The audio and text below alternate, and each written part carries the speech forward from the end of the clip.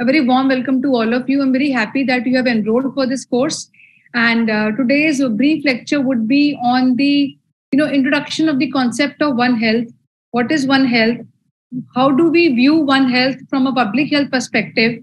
How do we manage the different partners and stakeholders in this One Health complex? So when we say One Health, what exactly do we mean? It has become a very buzzword or a fashionable term to use, especially after COVID-19 pandemic. But do we really understand the finer nuances or of the subject, or how complex and how it will be complex to deal with so many stakeholders, partners? So we will go through the different aspects of One Health management of these zoonotic infections. One Health is a big umbrella where a lot of other topics also come, but I'll be focusing on zoonotic infections. So on only because coming from the background of communicable diseases, and zoonoses are communicable diseases which spill over from animals to humans, and human beings suffer. So that is a public health concern from human angle. But human health cannot be divorced or cannot be separated from animal health, from environmental health, from plant health. So seeing that human health in the context of all the other units of an environment is extremely important. So we will talk about One Health application in management of zoonotic diseases. As explained earlier, One Health can be a big umbrella. Even food security, food safety, pesticide use, antimicrobial resistance, climate change, everything comes under One Health, where you need multiple disciplines. But here we will focus today on zoonotic diseases. The topics which we will cover today are: what are zoonotic disease and the role in our changing environment, changing world, understanding of bacterial, viral, parasitic, zoonotic diseases. These diseases can be more. They can be fungal, they can be any other pathogen as well. And how are local and national governments and these factors they influence, and how do we assess our programs and the spread of zoonotic infections. So today we will come to understand what is One Health, what is the importance of One Health, what are the issues surrounding the concept of One Health. Then we will focus on zoonotic infections and One Health. What have been the success stories? Do we have any success story where the partners have come together and they have delivered something very well? We will come to that. What are the global advancements and Indian advancements towards One Health? India being a developing country, we are taking baby steps towards it, but definitely we are on track. Then what are the different strategies which can be used for implementation of One Health as a concept? So what is One Health? So when we say one health, one planet, now something it has become very in slogan, one nation, one rule, something, all those political slogans also are there. But when we say One Health, we means everybody's health. It has to be seen in together, as a continuum of one another. It cannot be separated. Right? When you see one family, if the head of the family is not well, the effect will extrapolate or percolate to the all members of the family. Similarly, our environmental health, animal health will affect human health as well. So here we are from the public health concern, we are worried about the human health here, which is affected by animal health, environmental health, and all the other factors. Now we are also talking about economic statuses, equities, availability, accessibility. All these issues will also affect the human health. So this is basically collaborative. What do you mean when we say collaborative? So it works at multiple levels, and there's a lot of people involved in it. Not only one single discipline of human health or only Ministry of Health. It has to be Ministry of Urbanization, Urban Health, Rural Development, Public Works Department, engineering section, legal section. All these people need to come together. And it is multi-sectoral. All different kind of people, botanists, veterinary people, environmental specialists, all this will come together towards one goal of achieving better health for animals as well as humans. So One Health concept is also transdisciplinary. How this term is different from multi-sectoral. So when we say transdisciplinary, the control programs or the research or any mitigation activity has to flow seamlessly from one sector to another. Being multi-sectoral means everybody is working in their own offices and rooms. When we say transdisciplinary, it flows from one sector to another sector, and they're all interconnected. See, all these are theoretical references, which you will always be, these PPT will be available to you. They are available on these links as well. You can go through the links, but I'm just sharing you a brief glimpse of the different terminologies used in the paradigm of One Health. And these are not only just catchphrases, they have very deeper meaning attached to it. So definitions of One Health, I'm looking at One Health from past many years now, and I think it's an evolution of the concept as well. So earlier, like I'm talking about 2012 or 13 or 2010, we used to feel One Health means, even that term was not used very often. We used to be only restricted to zoonotic infections which transmit to humans from animals. But now we are talking about One Health.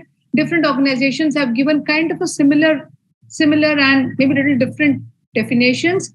2021 is the latest definition coming from WHO and many other partner organizations, which is in the red one. So this is a beautiful pencil which shows the continuum of our understanding of our concept of One Health. 2017, WHO gave this definition, then there is a CDC definition, but more or less they mean multiple sectors have to come together to address the issues of animal health and human health. So it's beyond the status of a mere concept to become a truly global movement. So people after COVID pandemic, they understood. We all have read news, and in COVID-19 pandemic, everybody is much more educated because ease of information is available on internet.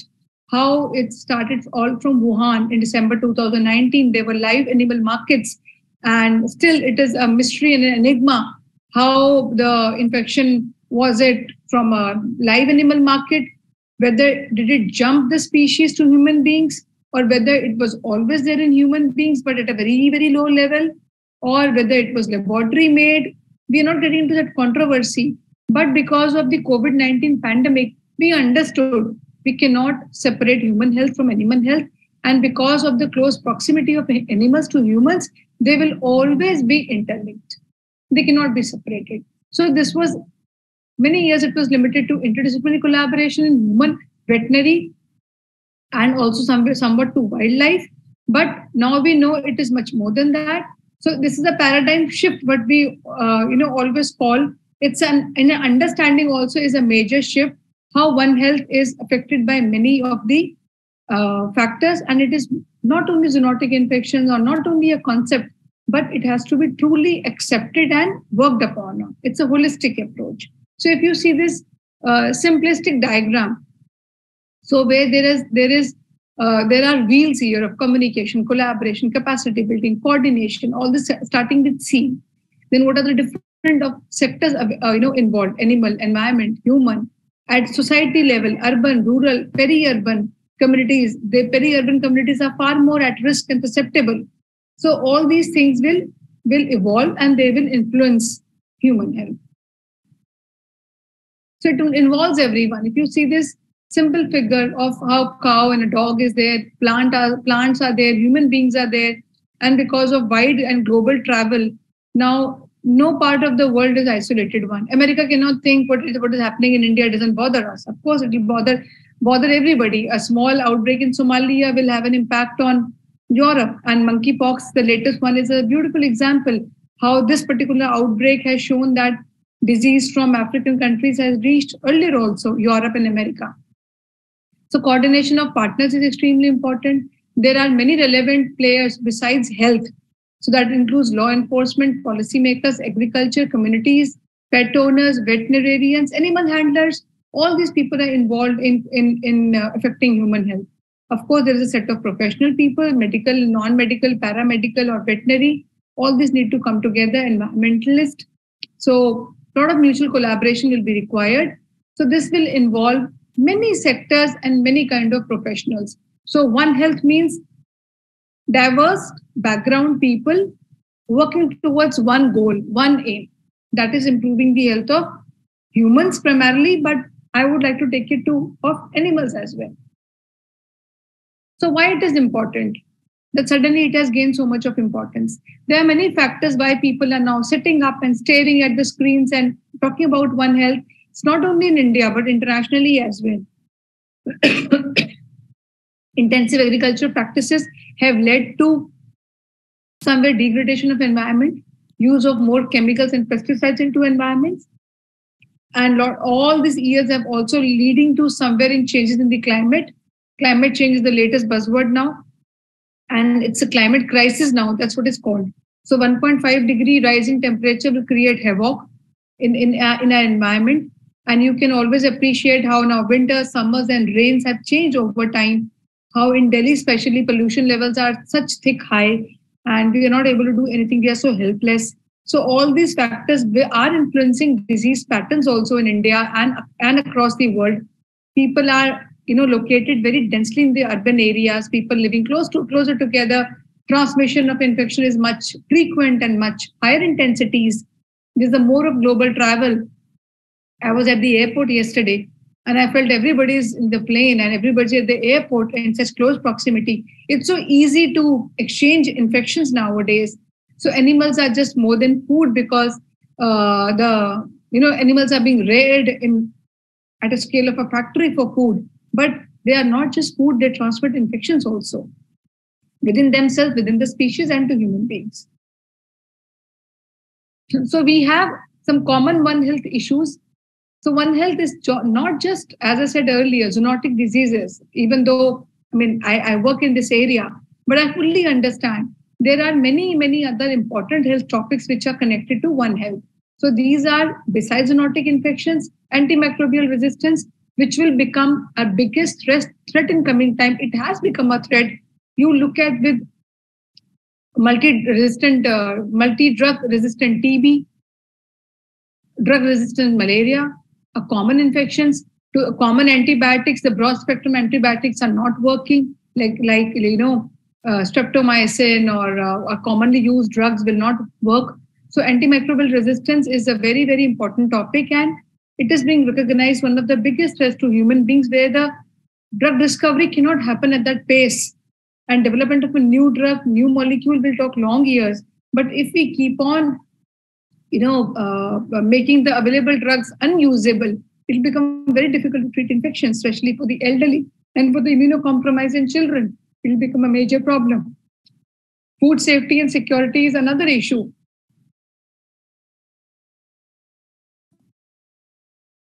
Whether disease in food, in animals, plants, food products will threaten food security and security of the food safety and security among the people, because with the climate change, there will be, the change in the rains, it spoils the entire crop, and the availability of that particular crop becomes very less. Prices skyrocket. People are not able to afford those expensive food. So it does affect, because all this will have effect on the day-to-day living of the human beings. So that is the problem. Vector-borne diseases. We all understand vector-borne disease, be a mosquito-borne infection like malaria, dengue, chikungunya, or tick and mite-borne infections. They are sensitive to climate. They are showing different endemicity patterns now, where like Himalayan region, where there were no mosquitoes, no malaria. Now you can see these things. Dengue is a special threat across the globe, and the transmission windows broaden and expand in these, earlier they were non-recipient areas like Himalayan region, or let us say Northeast, or Jammu Kashmir. Now all of these have seen invasion of the mosquitoes, and they bring disease. Tick-borne and mite-borne infections are on the rise in India. I'll give you example of KFD and CCHF. So vector-borne infections are very sensitive to climate change, and they are definitely a good example where One Health as a concept should work well. Environmental contamination, as I said, extreme or high usage of chemical pesticides is leading to environmental degradation. It's a perfect example how use of pesticide has wiped out, drastically reduced the honeybees and all these pollinators. How the use of tetracycline has decreased the propensity of vultures, and so all these animals have been affected by our environmental contamination. And there are many more subjects, as I said, climate change, poverty, all these are under the umbrella of One Health. Focusing just on zoonotic infections, if we see, so these are the infections which are naturally transmissible between humans and animals in either direction. But we are more concerned when they come from animals to humans. Humans become the recipient of the infection and we keep on suffering. There is also called as reverse zoonosis, where from humans, the infection goes back to animals. So those are fewer ones. The common ones are from animals to humans. So there are over 200 known types of zoonotic infections. They can be bacterial, viral, parasitic, fungal. There can be many more etiological agents to it, but majorly bacterial, viral, and parasitic. So they cause a major public health concern, and they can spread by direct contact or indirect contact, through domestic agriculture or wild animals, through food and water, through environment, through touch, through frequent handling of animals, feces, urine, or even eating of dead animals, eating of or handling of carcasses. Best example is anthrax. So any of the routes of transmission can happen. The common example, which all of you must have heard, rabies. We all know it happens with the dog bite, most probably. Then salmonella infection. We always make fun. Pani puri has E. coli or salmonella. So that kind of food. Certain foods are more prone for foodborne pathogens. Infections are quite common. West Nile viral infections. Q fever is under-recognized, but is a very important infection. Anthrax, brucellosis, Lyme, ringworm, Ebola, Nipah, Zika. So Nipah, Zika, Ebola, they began as zoonotic infection. Later on, they became human-to-human transmission, right? But they all began as a zoonotic infections. That's why they are in the list. So there are many more examples. They're just the beginning of them. And when we say emerging and re-emerging zoonotic infections, they become a specific One Health challenge, because when we say emerging, that means the healthcare worker or the doctor, they are not well versed with these diseases clinically, how to treat them, how to handle them in people, what messages to give to the community. It's very unsure. So we don't know how to handle these diseases. That happened with COVID-19 also, right? We didn't know. We said it is spread by somebody will cough on the surface, clean the surface, don't handle parcel packets, wash the vegetables. We were not even sure of the routes of transmission. So it was all hit and trial method, because it was a new disease. We were not knowing what to do with the disease and the infection, how to stop the infection. So all hit and trial method. But after a lot of research, we know so it is not a surface contaminant. It happens by spread. Wearing a mask will protect us. We do not need that suit, the entire protective suit. Mask is good enough. Washing our hands is good enough. So on and so forth. So COVID-19 is the best example how an emerging infection, in the shortest window of 1.5 or 2 years, we have come up with such robust scientific evidence, and we have kind of, it's a dynamic process. We kept on changing our thinking, and as evidence came up, which also changed our recommendations also for the treatment part, for the diagnostic part, for the community messages. So that's how it is. So when we say emerging infections, where will they emerge from? It can happen from live animal market, as an example in COVID-19, or avian influenza, or coming from animals, wildlife animals, by virtue of hunting, or the people go into interior of forest for collecting fodder or food, and they get exposed to all these wild animals. So they can bring in the disease, like monkeypox has come up from people who go into wild areas. So domestic animals can spread Nipah, avian influenza, rabies coming from pet animals or wildlife farming. So animals from different sources, be it pet animals or domestic farming animals, milch animals, all wildlife, they can all be source of infections for emerging zoonotic disease. I will encourage you, all of you, to look into definition. When do you call any infection emerging and re-emerging infection? When it is endemic, when it is epidemic, when it is outbreak. These are not simple terms. They are epidemiological terms with some objective criteria attached to it. How do we define these terms? So I will encourage all of you to take notes. See the latest reference material of WHO, CDC, or even the Government of India. See the definitions of these infections? When do you call elimination? When do you call eradication? So zoonotic infection per se is very tough to eradicate or eliminate because there is an animal reservoir, but still we can do that. So there's a target of 0 human rabies death by 2030 for rabies. So there are definite objective targets attached to it. But as I said, these terms which I'm just using in this half an hour lecture, please look up to them, look into literature, search, and try to remember these terms. And when you use them in your conversation, use them intelligently. Don't use them loosely. Like eradication, people, kind of interchange the words. Elimination, eradication, control, they are different meanings. So we need to stick to those. So when I say emerging, please look up what is emerging and re-emerging infection and all those terms which I said earlier. So it is said that, currently all the human infections, 60% of them are coming from zoonotic origin. And emerging infection, more or less, will be coming from zoonotic origin. So we need to be very, very careful, and we need to pay a lot of attention to the infections originating from the animal source. It can be the animal meat or animal product like mink, fur. It can be leather. It can be milk and milk products. It can be feces, urine, animal handling, saliva. It can be anything related to animal can be a source of infection. And it has also been used as a bioterrorism agent, like this thing, anthrax, botulism. So they are plague. So many of the diseases have the potential to be a bioterrorism agent. So what are the usual mode of transmission of zoonotic? As any infectious disease, commonly we bracket them into direct and indirect contact. So when we say direct contact, it can be through saliva, blood, urine, close skin to skin contact when you are petting your animal, and children tend to kiss their pet dog on nose, on mouth. So there is exchange of fluids between the animal and the human beings, feces, mucus, body fluids, petting, touching, bites, scratches. All this will lead direct deposition of the infective organism into the human beings. It can be direct mouth-to-mouth touch by a dog or whatever, skin. Your skin is broken, you already have a cut, and you are petting an animal, it licks you on the cut.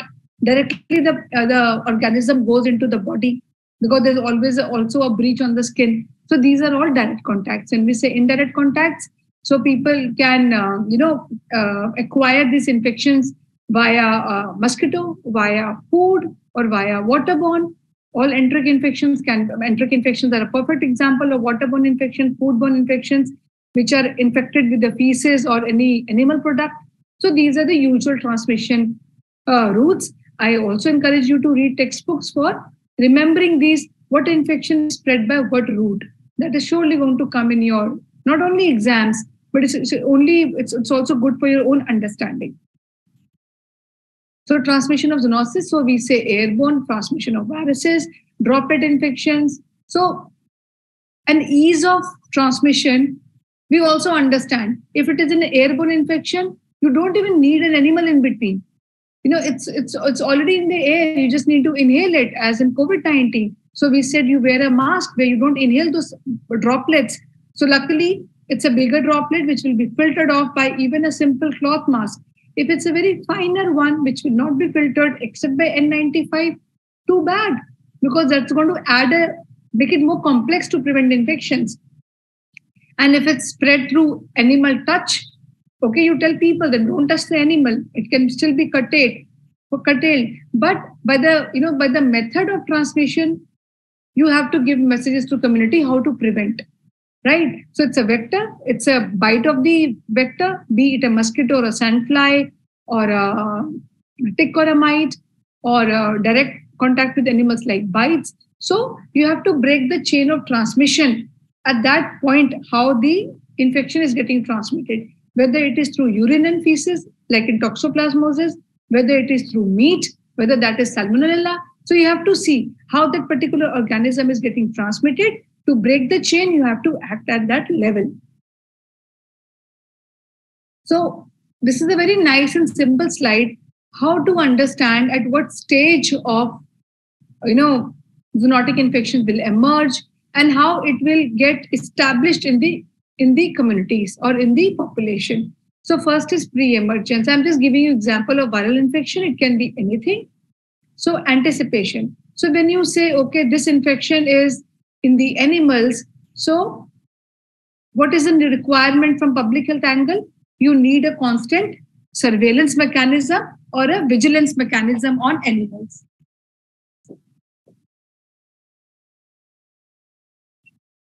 Sorry for that.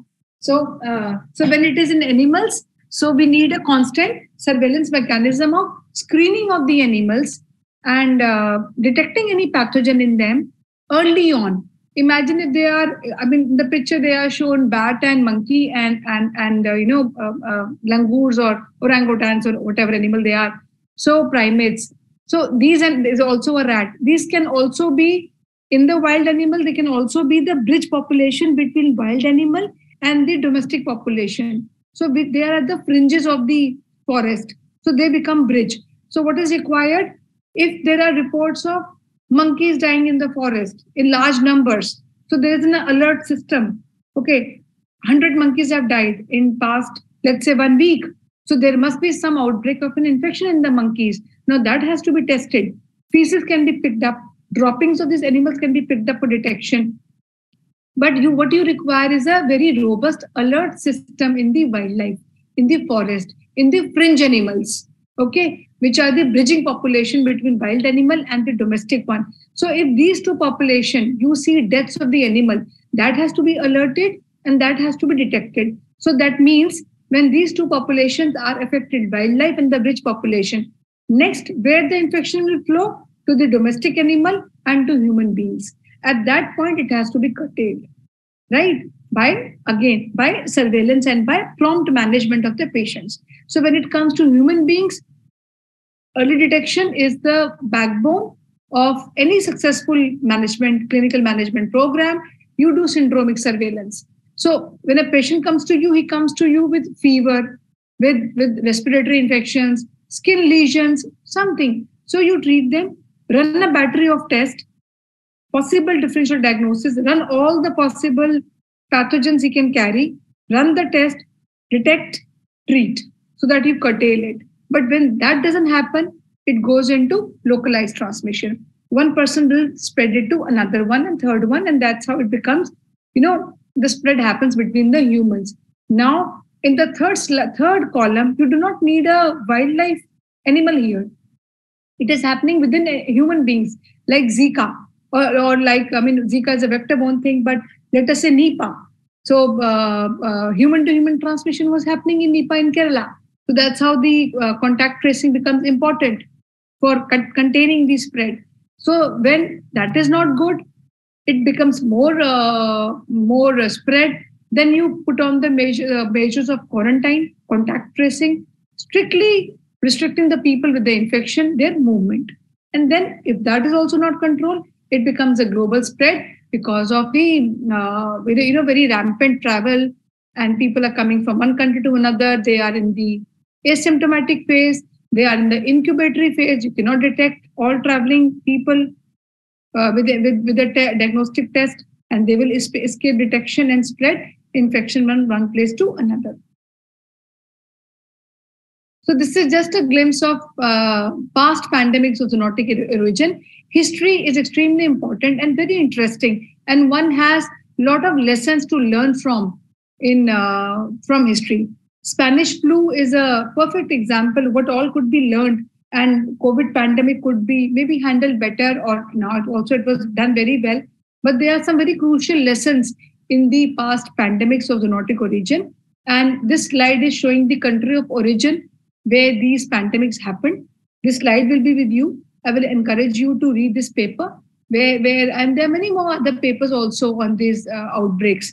It's very interesting. You will see some common lessons in all these pandemics. And then we can also think responses we could have mounted. Even in COVID-19, what could have been done differently to prevent such high death rate in COVID-19 pandemic, even in USA or in India? There were so many problems of black fungus, oxygen shortage. We were not prepared enough. People were not counseled enough. So there's always a lesson to pick up from any pandemic. So these are just a glimpse of zoonotic origin pandemics across the world and since past many years. So if you see the timeline, this is kind of a carry forward of the previous slide where I was talking about pandemics, and beginning from the Spanish flu is a famous example. It took around a couple of years to settle down. Then it was all fine. But at multiple time points, these pandemics of global zoonosis, global impact have happened over the years. So what do you mean by zoonotic spillover? And how do these infections come from animals to human beings? How do they occur? So what do we mean by spillover? The first stage is the original host is animal. So natural species reservoir typically contain low level of pathogen. Because they are the natural reservoir, they have reached an equilibrium with the pathogen.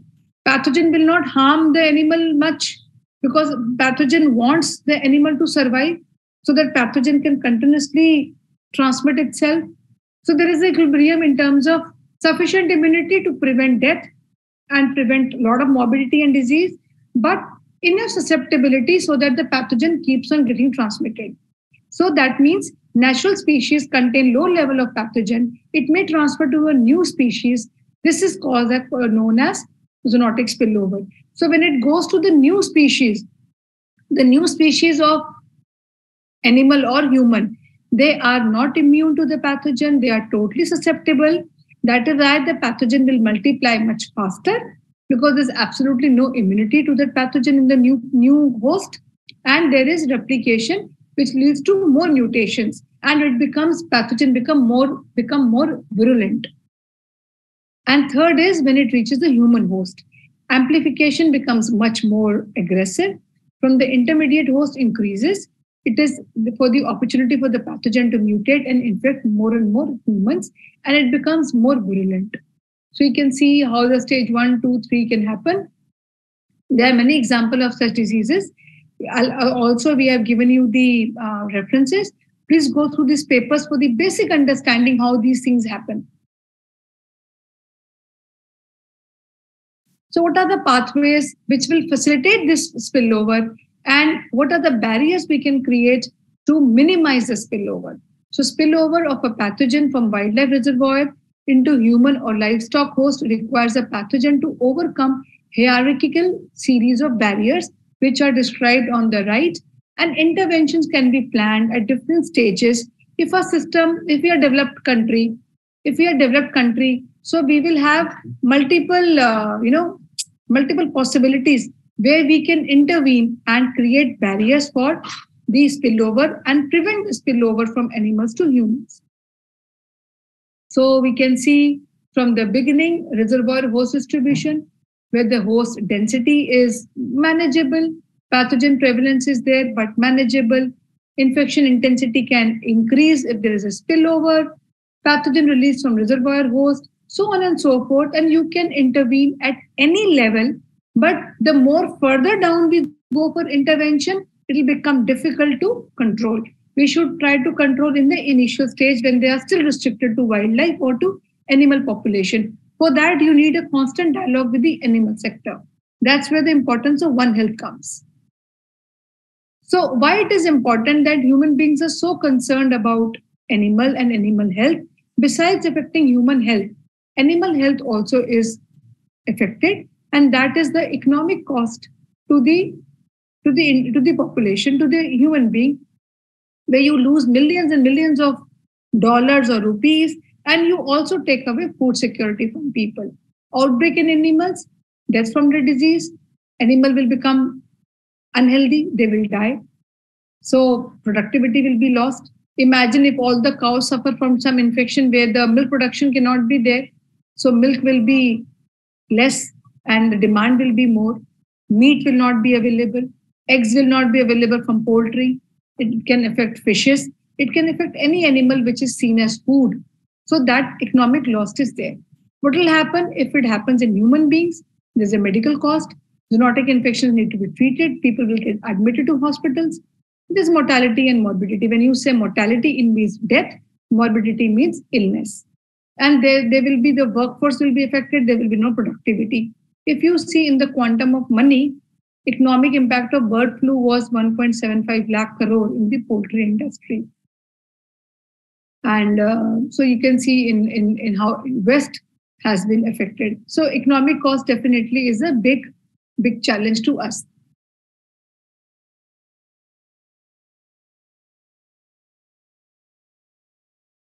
So in this slide, I'm just listed in these three baskets. What are the common but very important zoonotic infections from public health viewpoint? Viral, rabies, Japanese encephalitis, Nipah, KFT, CCHF, bacterial brucellosis, understudied, but it affects the domestic animals, and so on and so forth. There are many. Parasitic, we don't even understand the true burden of these diseases. So you can see the year of outbreaks from 2001 to 18, how so many outbreaks have happened and they continually affecting our human health. So KFD is an example of endemic zoonotic infections in India. This has been ICMR, the National Institute of Virology in Pune. They have been at the forefront of studying this disease in depth. And so this was diagnosed and detected way back in 1957. Mortality rate in the infected cases is between 3 to 10%, which is pretty high. And it causes outbreaks in the animal population. And humans also get affected. And there is a vaccine which is not very good, but that's the only one we have currently. We are trying to make efforts to improve the vaccine. But the spread of KFD from humans to animals, from animals to humans need to be prevented. And here comes the role of multiple partners and multiple sectors as well. So these are the transmission and the how the transmission happens of the Kisnor forest disease. So from the ticks, and it can transmit to, let us say first, to monkeys or a rat. It goes to wildlife, and where you interact with those animals in any way. When I'm talking about the bridge population, there are some wild rodents which are the field rodents, and people go for farming, and these rodents are there. They act as bridge population between wildlife and human beings, or they can be your pet animals. So person to person transmission has not been noticed, but only with exposure to animals with the ticks. So this can happen. So, or it can go into domestic animals. And when you are, handling the domestic animals, it can be transmitted to humans. And even when the person goes to the forest for firewood and all those things. So there are multiple routes of exposure of human beings to ticks and these to animals. So that is why it is important for people to be very aware. They should take preventive measures to prevent themselves from getting affected. So this is the KFD status. There are several papers published on KFD. You can go through the literature. You can just go on PubMed, Google Scholar, KFD in India, and a plethora of papers will come out of NIV Pune's, mostly NIV Pune's work and VCRC work now. So you can see the, the studies done and where the incidents or whether it has been detected in the newer areas. You can see the spread in the Western Ghats of Kerala. These are seen. So now coming to the happy story of where One Health can become a success.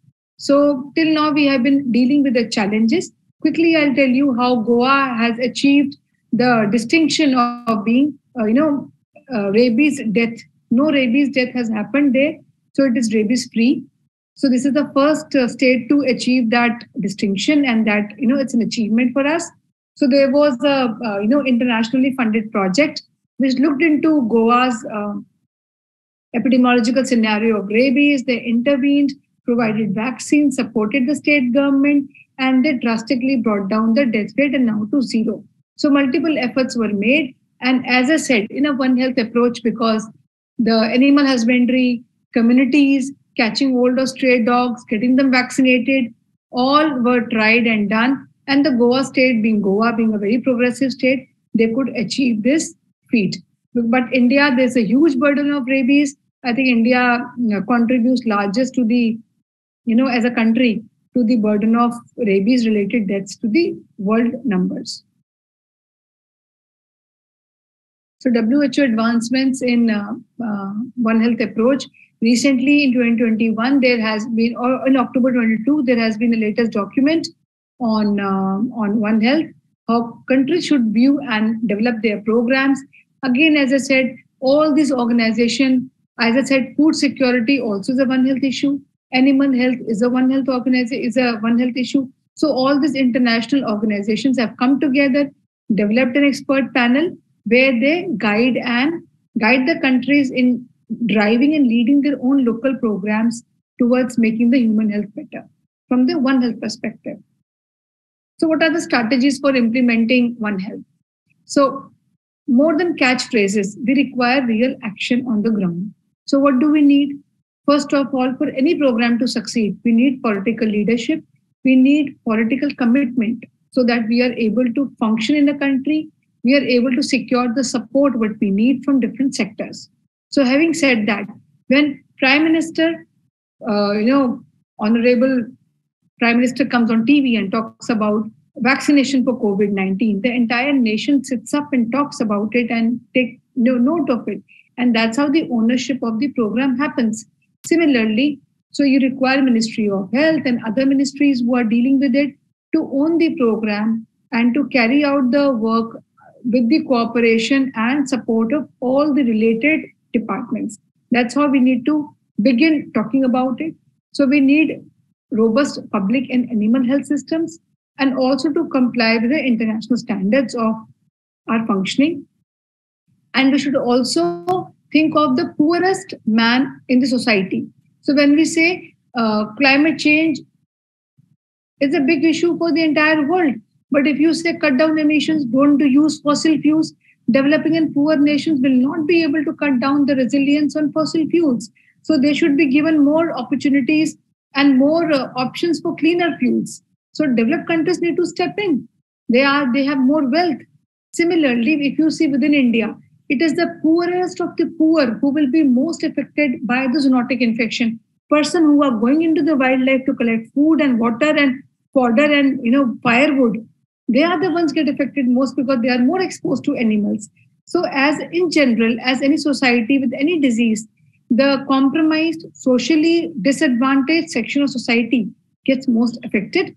We need to work around that, how to protect and empower that group. So we have a framework of, India is taking some step towards developing this One Health framework. So it's been many years, not by the catchy phrase of One Health, but we have been working on zoonotic infections from very long time. So India established National Standing Committee on Zoonoses, which is hubbed or housed in the National Center for Disease Control under Ministry of Health and Family Welfare, where multiple sectors participate, including ICMR, including many other organizations, and they sit on one table and talk about it. So multidisciplinary roadmap to combat zoonosis was laid down in 2008, and this is being followed up. Now NCDC, Ministry of Health, has a very robust and a vibrant program on One Health. You please look up into the documents. So there is development of Department of Animal Husbandry and Dairy, which launches the programs and schemes for the prevention of animal diseases in a One Health paradigm. And ICMR has been in discussion. Now, finally, the institute is coming up in Nagpur, which is dedicated to One Health with the BSL-4 laboratory facility. NIV Pune has a BSL-4. It means we have a laboratory which is very capable of handling high-risk pathogens, possibly of animal origin, but with no risk or very minimal risk of transmission to the outer environment. So we have dedicated research efforts toward One Health, and DBT also recently launched one consortium where many of the organizations across departments are participating. So what is the future of One Health and how should we see it? So COVID-19 pandemic, as I said earlier, opened many doors of our thinking, of our understanding, and that's how we have gone ahead to consolidating our plans on One Health and increasing policy coordination, coherence, supporting one another, bringing all stakeholders together via and generating scientific evidence is extremely important. And that is how all sectors are needed together for a more resilient and equitable systems from the poorest man standing in the line from that angle.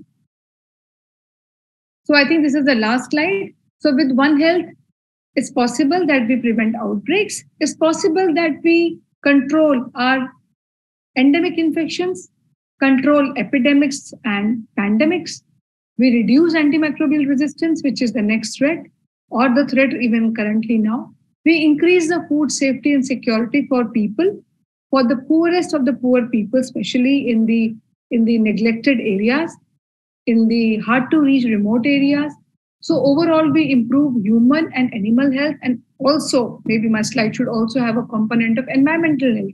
That also is so important because of the climate change and all these factors affecting environmental health. So it's everybody's health. Together, we have to take it together, not piecemeal, but we need to, carry forward everybody's and every creature's agenda with each other. That's the only way we can sustain health for everyone, including animals.